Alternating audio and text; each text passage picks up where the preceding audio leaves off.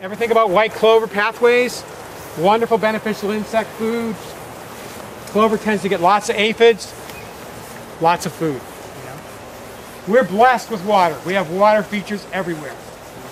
We're very lucky that way.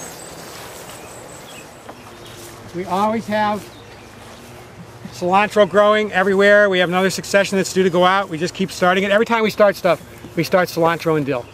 You know, we want it happening everywhere. If you've not had the fresh coriander, go ahead and crush this. You can taste a little. It'll be quite strong if it's not on food. But pass it around. That's what the chefs love. You know. And like I said, you can just smell it when I pull it up like that. You know, the smell's already coming on. This whole row is full of farmscaping, and it's weedier than some years because we've been really frantic with the new greenhouse and stuff. But just filled with flowers. All of them are going to be beneficial. You know, there's just tons of beneficial habitat here.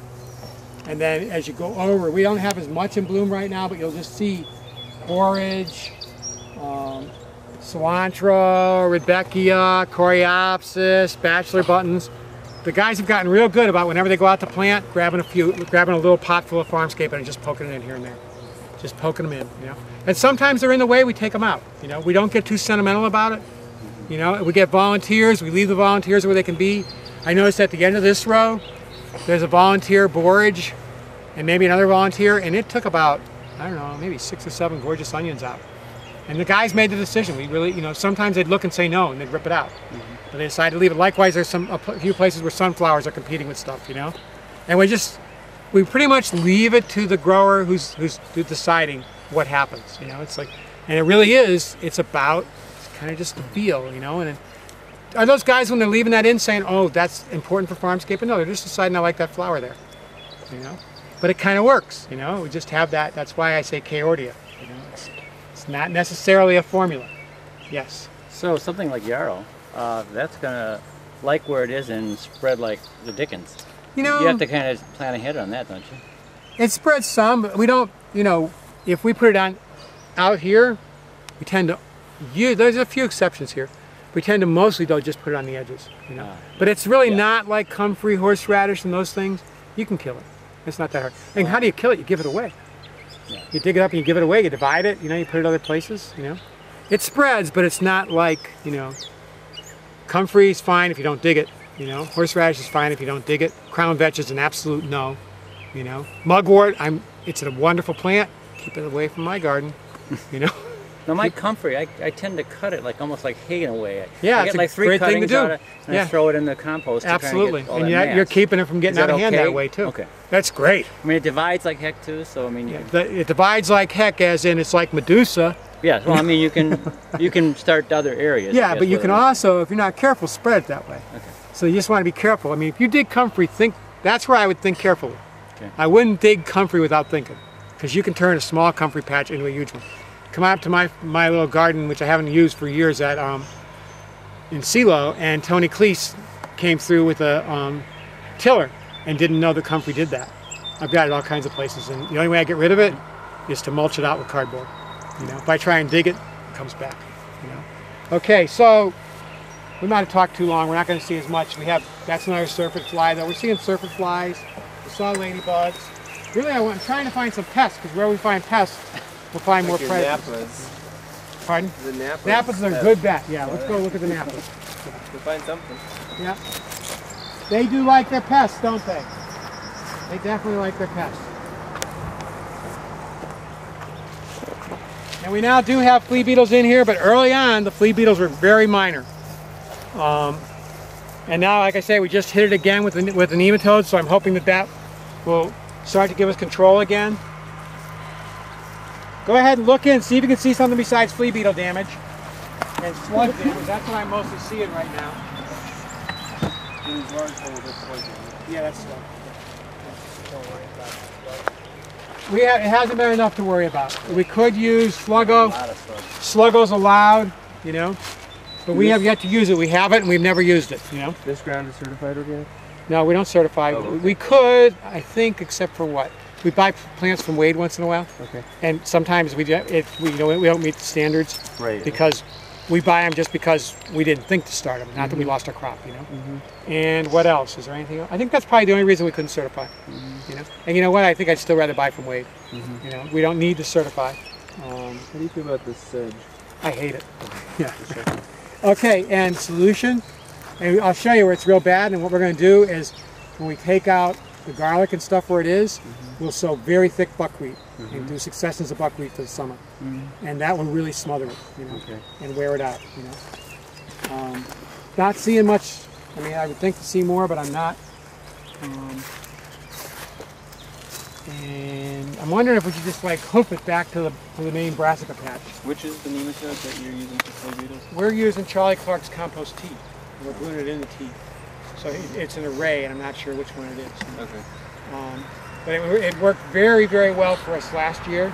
And this year, frankly, Ben, to be truthful, I'm not sure that it's going to work because it hasn't worked yet, because I know he treated where our melons were, and we've been hit twice by cutworms. We've lost most of our melons twice. And we've used BT too. It's worn off, and we thought we probably got them all, but there's so many we've been hit twice. And if the nematodes were working, we would not be getting hit by them. But what I don't know is how long it takes for me. That last big rain we had, that's when he finally felt like he got the right rain. It wasn't too hard. We had 110 gallons of tea, and he put it everywhere. You know? Right. And so maybe they just haven't taken yet. Maybe the solution's good. Last year, in the fall, we had Chinese cabbage out, and it was like 2 or 3 weeks before we saw any flea beetles. And there never was significant damage. Arugula, pak choi, purple pak choi, all this you know. I mean, you can see now, you know. But the thing is, they don't necessarily make it over now. For the vegetable weevil, Richard said they now have gone to like northern Minnesota and found more cold hardy nematodes. They're active at like 45. And so we're going to get those this fall and put those out too. And that combination might be, you know. And then I got to try and convince Charlie Clark, or I got to learn how to figure out how to grow the nematodes in our compost. Because we really like brewing. We put the tea out anyways. And you know, it's very easy to get it out that way. We're also putting a new irrigation system in. We're going to be able to inject everywhere easily all the time. And that, when Jake's farm injected with Richard's guidance, he got complete control because he had enough irrigation, he could soak enough, you know. And the thing is, some of the nematodes, the SB type nematodes, they are trappers. They just land one place and wait for the pest to come to them. But the HB nematodes swim through the soil and look for pests. So he got those when it rained. They were the ones that went out in the path and gave further control. Okay, let's head along this way. If you look, you'll probably see we have other places that the onions and the leeks, you'll probably see some like silvery markings. Here's a lightning bug, right? Another beneficial insect, right? The adults feed on saw. And here is somebody. Let's see who it is. Somebody got good eyesight. Can you see what this proboscis looks like? Is it looking nice and big and thick, or is it looking kind of narrow? Narrow. Yeah, then this is a plant feeder. That's what I thought. Pardon? Like the stink bug. Yeah, it is another stink bug. And that there, that's a weevil. It's probably a bad guy. Most of the weevils are. Isn't that got a big nose on it? Yeah, but it's actually not a bug. It's a weevil. And they have big noses because they stick them in and suck out of the plant, you know. But it's nothing I care about, you know. It's not a vegetable weevil. That's the only one we have a pest of. And I'm not going to kill the adults anyways. I'm going to try to control them with nematodes in the fall, you know. Why our nematodes don't control them now is because at this stage when our nematodes are active, they're an egg. The nematodes don't attack eggs. So I have to have the fall nematodes to get control. So we do have yarrow here, and this has been here for 3 years now, Joe. And that's how far it's spread, you know. So it does spread, but it's not spreading at a rate we can't handle. Yeah. You know. And the day it gets too big, we'll just divide the clump up and give clumps away to people. You know, I am serious. You can, literally, it's okay by me if you're careful. Get a trowel. All you need is a little bit of root on a piece, and you can get every color that's here and take it home. You won't hurt it. We have enough of it, you know. And it makes me happy to see it. You know, recommend it if you want it. You know. We definitely had aphid issues on our peppers. We did too. When we were in our greenhouse, and we had lettuce in the greenhouse, and then we dug up the lettuce, and the next day planted the peppers. And so the aphids were sitting there looking for something to eat. And that was an aphid that does does hit both, you know? Yeah, lettuce and peppers. Yeah. We get aphid problems on these guys pretty often. I think they actually did treat these with soap. Sometimes we don't, you know. I don't think they bothered with neem. We talked about it, but we thought, nah, we'll just put them outside and we'll get control. And we pretty much have. There really aren't any aphids now. This curling is from when earlier, you know, but I'm not seeing significant, you know, I'm sure you can find an aphid here. Make a liar out of me, somebody, please, you know.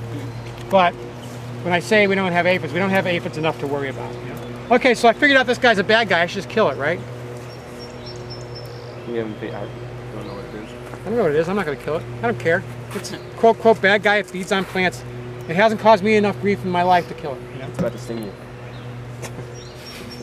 I'm not a plant. I'm not worried about it, you know.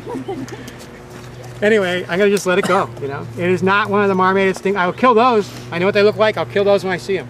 So the marmorated are narrower by the shoulders, and then they have a lot more white. They have white on their antennae. They have white along their sides. It's like speckled little white, spots, like spray painted white. Yeah. Okay. Yeah, That's like definitely trim. Yeah, it's like trim. It's like, it's very pretty, you know. But then here's a C-Mac. Oh, yep. There goes C-Mac. If you haven't seen C-Mac yet, Going fast. there's C-Mac. So those are good. Those are they're my favorite bug. I love those guys. Aha, there we go. Yep, okay. You killed how many in your life? Nope, didn't kill any of them. You didn't. Good Just man. There we go. Good for you. There is an asparagus beetle we don't tend to have around here that looks somewhat like that, by the way.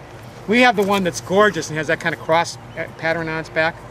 You know, I can say gorgeous because it's no longer a pest. When I had it as a pest, I didn't say gorgeous. Here's a good chance for finding something, because this is a brassica. Really, you know what?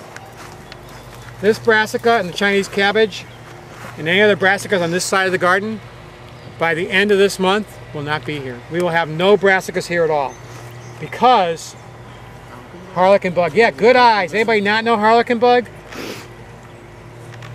And now, let's see if the good eyes can find some eggs.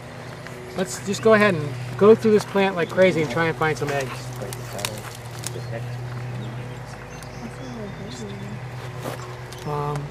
The reason why we won't have these brassicas in here is because rotation is a real big part of our harlequin bug program. If we don't have them here at all, then they can't build up, and we plant for the fall. We don't have high levels when we start. Do the harlequin bugs change pattern when they get bigger? No, it's the same pattern. They vary between kind of yellowish and kind of oranges, you know. The bigger ones that kind of are the same shape and size as stink bug, and they've got an orange shell but with like black tribal patterns. Well, okay, yeah, I guess they do change a little bit. That's them. Yeah, this looks different than the big guy. Yeah, but that's them. Okay. Yeah. So And then the eggs. By the way, when we're done looking at these, kill them. The eggs are a black and white spiral on them, and they're like a whole bunch of them stuck together. In one. They look like extruded plastic, I think, don't they? Yeah. Yeah. I'd love to find some. I'd love to show you them. That was a good chance of showing you the cycle. And the eggs are worth crushing if you see them. You know, we use everything, and our guys were the biological control last year. We had been hammered. Rocco was really great with this garden. He went from 0 to 60 in one spring. I mean, he had a really nice booth at the market his first year growing here.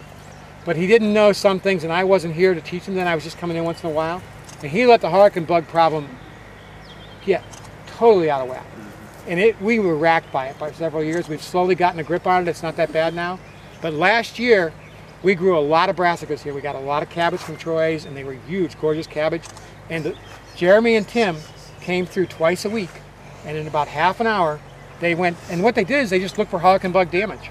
And they went there and found it, and they killed every one, and it made a huge difference. You know? They're easy to hand pick. Yeah, they're very easy to hand pick. They drop fast, but you can get below them again. And then they got every egg they could too.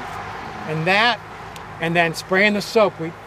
Right now, if we can get back there in time, you'll see our brassica place, and it'll be the cover crop place in the fall. We won't have any brassicas there. We'll have the brassicas here in the fall, right? But what we did was we came through, we sprayed the entire patch with soap. Sorry, beneficials. Sprayed it with strong soap, then mowed it, and then sprayed it again. And you know what? We thought it didn't work because I still was believing my eyes and believing my coworkers that it didn't work. And then at Southern Sog, I said that, and Richard said, yeah, you and Charles Church, Pat, you both come to me and say it doesn't work. Wait 3 days, come back and take another look. We didn't do that, but this spring, no harlequin bugs at all. Now, it was also the year, you know, but I suspect that it did have a good impact. You know, I suspect that we nailed a lot of the remaining harlequin bugs with that soap spray at the very end. And we were kind of knocking our diversity back doing that. You know what brand of soap? We use Safer.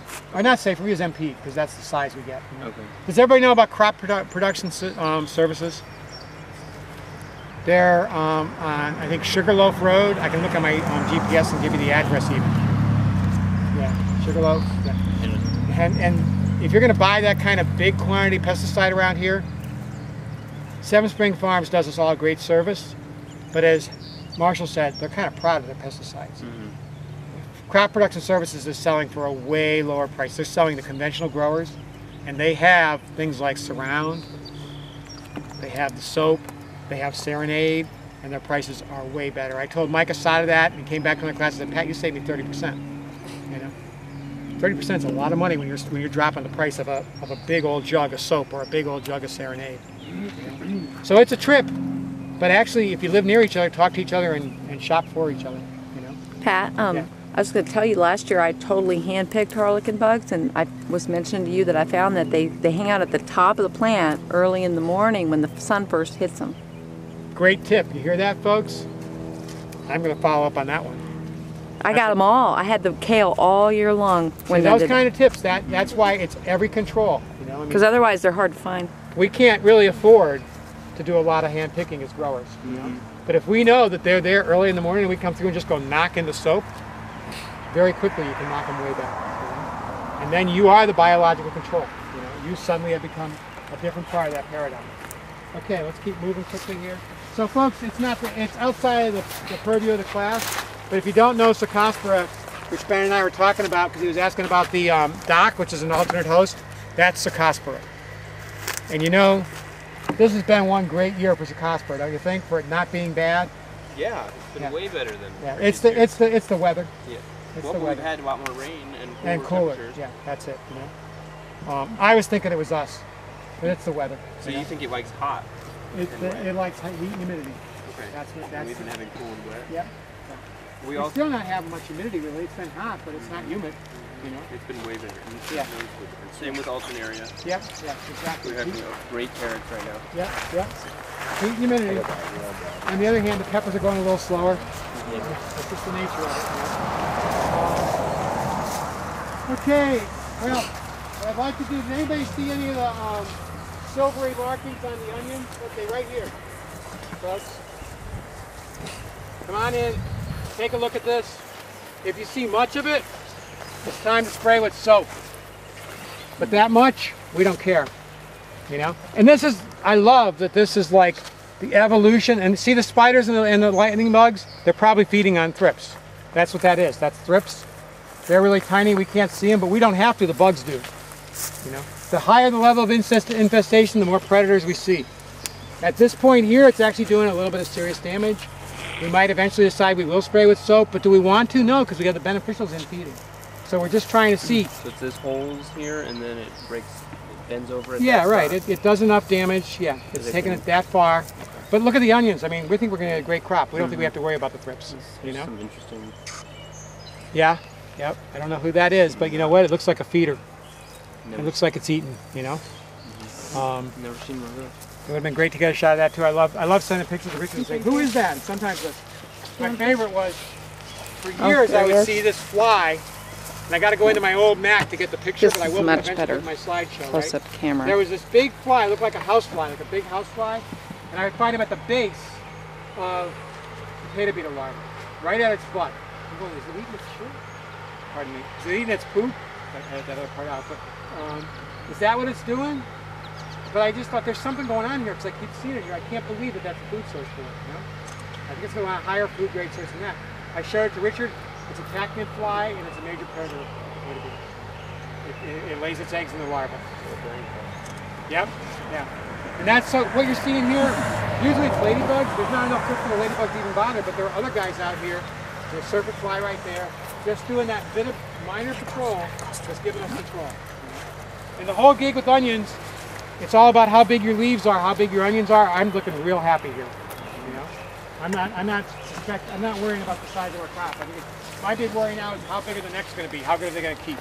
You know, that's my concern. It's not the level of strip damage that we have. Okay, if we can step over these without damaging, let's just move across the garden. If you can't step over though, then go around, please.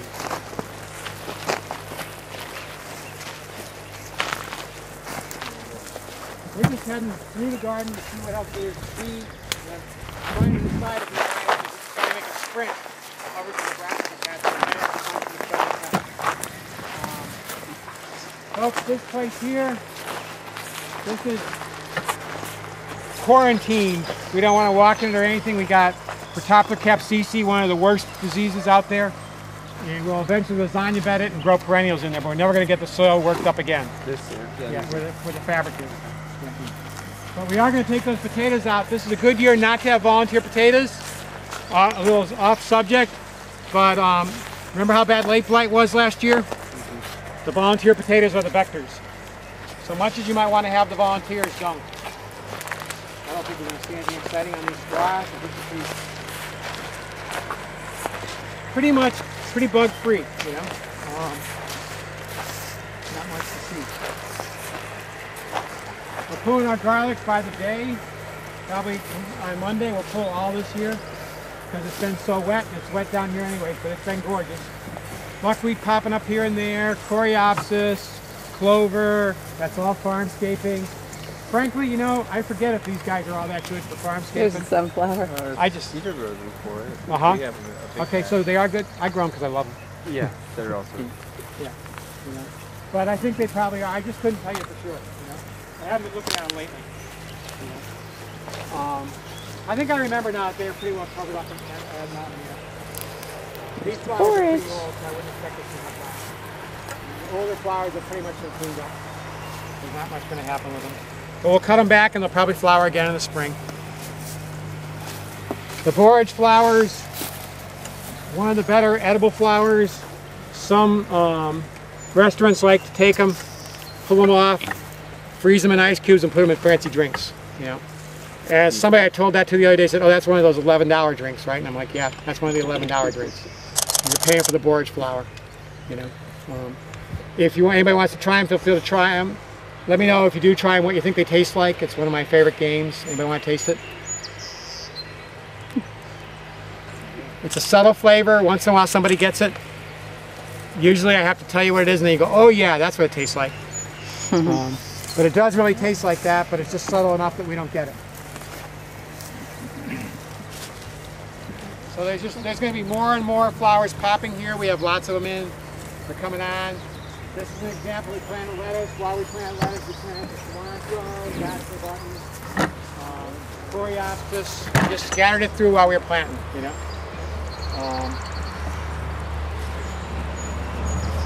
And then, as far as I can tell, there's nothing beneficial about larkspur except for how happy it makes us to see it, you know. And yet we always include it in our farmscaping. The thing is, someday we'll probably figure out there's some other reason to have it, you know. There's a reason we grow these things. Sometimes we don't know what it is. Okay, so now, can we do a sprint kind of walk? Can we walk real fast through the horse pastures and get back to the brassica bed, or should we just call it quits? Oh, you know what though? We got to come up here real quick. And then we can actually go around the horse pasture.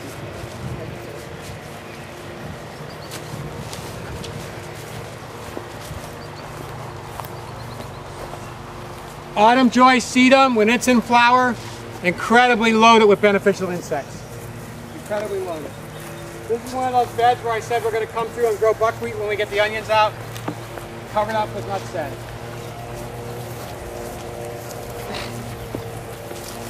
This is the cup plant. This is so dry today that it hasn't managed to hold the moisture.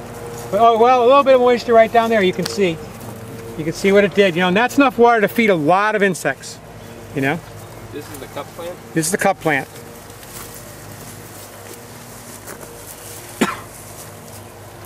And folks, it's not favoritism, I'm still paying back. I'll send you off with one. Cedar was one of my best interns, his partner. So is this they get special treatment. It's a perennial? Perennial, yeah. It gets bigger and bigger. It makes babies, which you could sell, I'm sure, you know. I put it on an edge. We were never going to put another one right in the middle of the garden. But on an edge it works great. And there's a ladybug on here. When it's in flower, it goes crazy with beneficials, and the flowers make fine cut flowers. You know, I don't know if you see water there, but we got some water here, Ben. It's a really dry day, you know, but it just is enough to hold that water in, you know. And it's also a joy to look at when it's in flower, you know. We grow that for Rocco. He just loves the smell of it, you know. Just, you know. We always have it. You know. I forget if those flowers feed the beneficials or not. They might, you know. So he just hid. There was a bug right here, and he hid right behind this leaf. Oh, they do that. They're always hiding from us. There, look, see. Uh-huh. Yeah. That's a lightning bug. No, it's not. Take it back. That's a hopper, leaf hopper. Uh-oh. Yeah. If I touch, he'll come back. But then there's a ladybug right there, you know. And if we looked, I'm sure there'd be more. And because it's a good place to come drink, you know, hang out, have a drink, see who else is there. It's kind of like the Serengeti watering hole, you know. You never know who's going to come eat somebody, get eaten, you know. It just kind of adds to it. And a lot of plants, like when I first put these in, they don't tend not to make volunteers, and then after a couple of years, they start making lots of volunteers. I suspect they'd start to change the soil around them so their volunteers do well, you know. All right, so well, we really should see harlequin bug eggs in there, shouldn't we? That seems like almost a certainty. We have a harlequin bug damage, we can tell you that, folks. That's the damage. If you don't know harlequin bug damage, you're lucky. But that's what it looks like, okay? That's that kind of silvering, you know? And that's a great way. If you're trying to find harlequin bugs, you find the damage, you'll probably find harlequin bugs, you know? You don't need to see harlequin bug damage, I'm sure, Ben. No. We have another pest I was going to ask you, but it's a root aphid or something that looks like a powdery, it almost looks like a mycorrhizal colony. And it's on lots of different kinds of things, and you dig them up in the spring. Is it hurting the plants? I've not noticed that. Yeah, so it's not a pest. It's part of the life, you know? Yeah. Yeah. If the plants start to be hurt by it, then it's a problem. Otherwise, it's like, yeah, it is a root aphid. And I've seen them too, but I've never seen any damage I can tell, so I don't worry about it. Yeah. And then the other thing, folks, which I forgot to mention, I thank Barbara Webster for this, who used to live over in the western part of Yancey County. They've discovered that when plants get eaten on by bugs, their defense is to make more antioxidants. So when you take your stuff to market, or you put it on your table, and your family says, I don't want to eat things that have been eaten on by bugs, just let them know there's more antioxidants in them. It's better for them. You know? Or for kids, yeah. Kids, good luck. Good luck. I still remember trying to make, I made pizza for Greg's kids one time years back, thinking they had to like that, and the sauce wasn't sweet enough. You know? Okay, let's see if we can hook. We're going to walk real fast. We're going to walk along the road. I'm staying inside. The thing I worry about for the squash is downy mildew, you know. But it's really the butternut, man. It's pretty much bug impervious, you know. And the other squash we have back here is candy roaster, and it's, you know. Though actually, it looks like we have some. These might be one of the bush butternuts. I think that's probably what it is. I think it's a bush type butternut. Hey there, Portia. Hey, Portia. Okay, so here's where I was hoping to find some pests. Or at least some broccoli side shoots.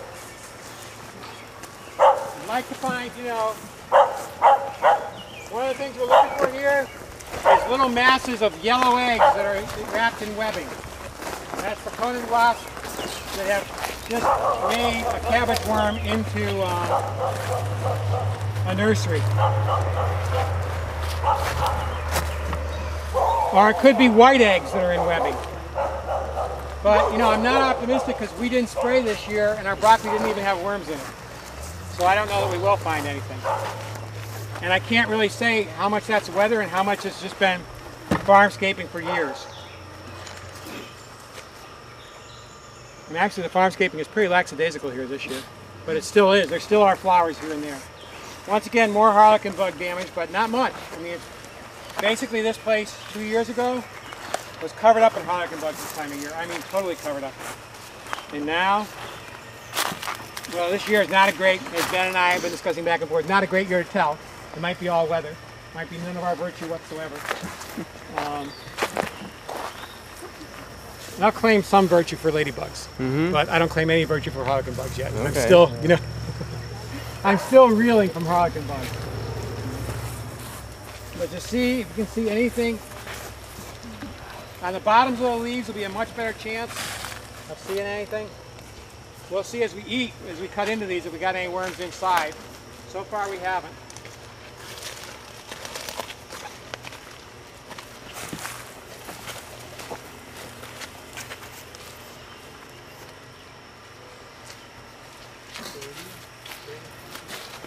I don't think they ever sprayed these, no.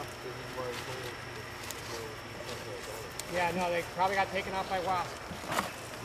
Here we got some absolute worm damage that's current. So down in here, there's a chance we find somebody preying on that worm. And I see frass. You know, there's something going on in here. But see, Ben, I can't even say for sure that it is the Draconiid wasp. It might also be birds. You know? Right. You get goldfinches that like to roam this, and they're eating something. We had a patch of purple cauliflower at Highland Lake Inn. That Jackie Greenfield, my co-worker, now working over at Gaia, was on my case big time because she was in charge of the edible ornamentals. And she was like, "Pat, I see those butterflies. You can't have worms in that. You got to spray. You got to spray." Like, I'm just gonna wait and watch. I'm just gonna wait and watch. You know, I'm still not seeing worms. I see the butterflies, but I'm not seeing the worms. And then lo and behold, I did see the worms. I thought I have to spray. Came out the next morning, and it was like a convoy of house sparrows, so-called pests, right? Just taking them back to their young. They were hanging out in an old barn, and they took every last worm off there. You know? Now the food safety people say, no, can't have that. It might be bird poop, you know. It's like, but sorry, you know. I gotta trust nature. You know, I gotta trust nature to do it. Yeah, I don't think we're gonna. I really would think we'd find at least a few cases of Draconiid wasp parasitizing the worms, but I'm not seeing the worms eat them. And I can't assure you, they don't tell me every spray, but usually Marshall does the spraying and he tends not to spray unless I ask him to, just because he doesn't need to, you know. It's like, he doesn't need to do more work, you know. But he did, it's possible he did spray because he's gonna, well, it depends. If we have any non-machada or mixed squash here, then he probably has sprayed for vine borers. And if he sprayed for vine borers and he had BT in here, Right. he needed to use it up, he might come through and spray. He might not. I don't know how much he's got that theory. I wouldn't spray because I'd want to keep feeding the wasps, you know. And we definitely had no problems as far as, the big problem to me, I don't really care what they do to the leaves, I don't want worms in the head.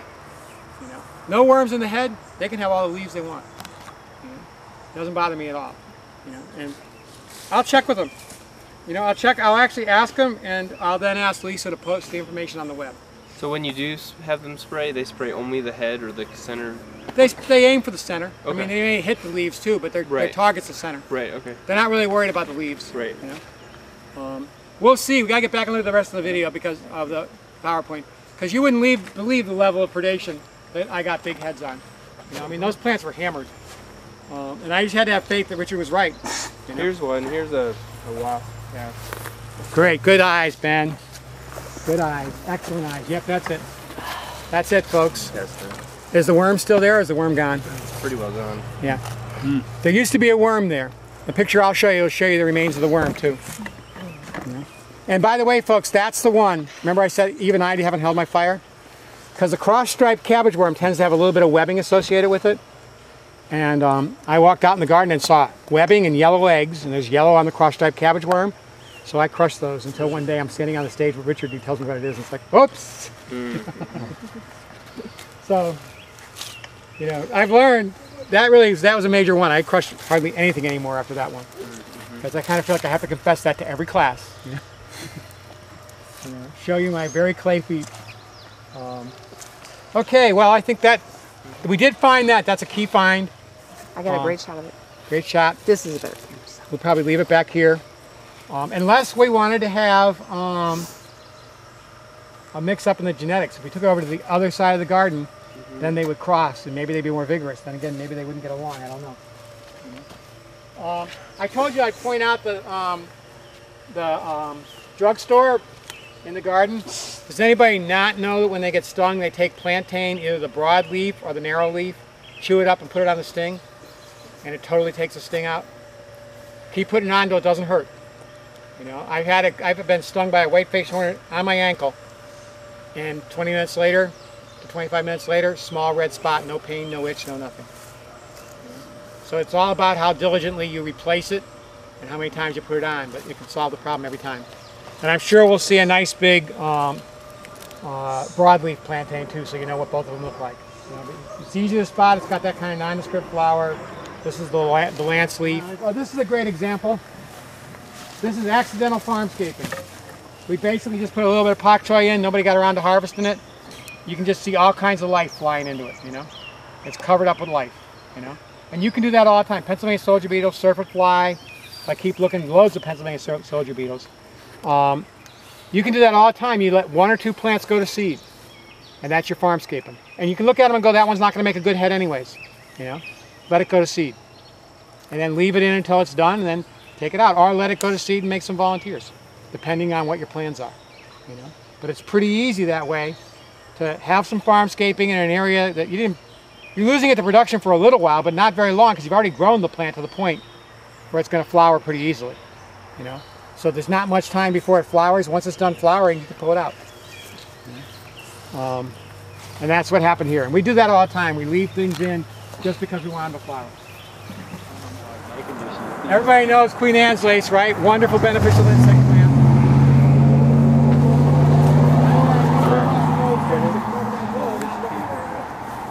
So tucked in that we're not seeing because they're not blooming yet. But if you look close, you'll see them are all kinds of sunflowers. Coreopsis is just starting to bloom. Rudbeckias, there are a lot more flowers that, and actually we scheduled this class for July. It'd be way more in bloom, we'd have more pests. But we had a scheduling conflict with our next class, and we had to switch it for that. So it's not the perfect time. You know, I'd rather be a little bit hotter, there'd be more pests. Though we'd have to even wait later for the bugs because they wouldn't even come out, you know, until 6 o'clock or something. But you'll see more and more of the flowers coming on as the time comes in. This is the section I told you folks where they just gave the onions up to the flowers, you know. They looked at it and thought, you know, we're gonna let the flowers go there, you know. And we're definitely losing onions because of that, but that's okay, we just make those calls. You know? Whoever's doing the weeding there decides. You know? Fate determines whether or not the flower or the onion grows there. Oh, another thing, folks, I talked about the cup plant. We're really moving towards those big things going up on the edges there. Like somebody like canna lilies, we put them in, now we're realizing we want them out of the farm. But the edges are fine, you know? All those edges, I mean, they may not have quite the level of diversity as we had it in the garden, but it's close enough. It's going to work fine. You know, so it's just deciding how much you want to give up to beneficials and how much you